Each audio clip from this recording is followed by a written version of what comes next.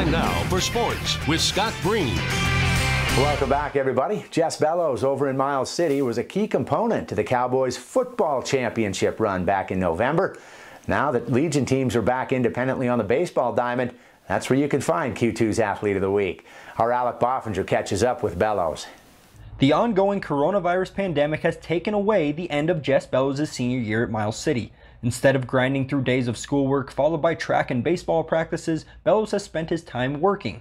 Honestly, mainly just working out and homework. I started working as a ranch hand out at the Glasscock Ranch here towards Jordan, Montana, about 40 miles.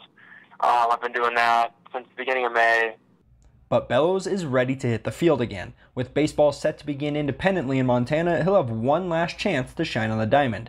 A record-breaking receiver for the Cowboys this past fall, Bellows' name was noticeably absent from the rosters of this summer's All-Star football games, which have all been canceled to this point. That's because of his commitment to play baseball at Division I South Dakota State University. I declined on that offer. There's, not a whole lot more that I want to do than be a part of the All-Star football game. But I was kind of just looking forward to my future South Dakota State. And I know it's not very common, but there have been some injuries, in those games. And Right. I'd hate to, have something happen and to hurt my career, in a football game. So Bellows could certainly play football at the collegiate level, but playing Division I baseball is the realization of a lifelong dream that he's been chasing since childhood. With the layoff from sports ending soon, don't be too concerned about rust factoring in. In accordance with social distancing guidelines, Bellows and his teammates have remained sharp.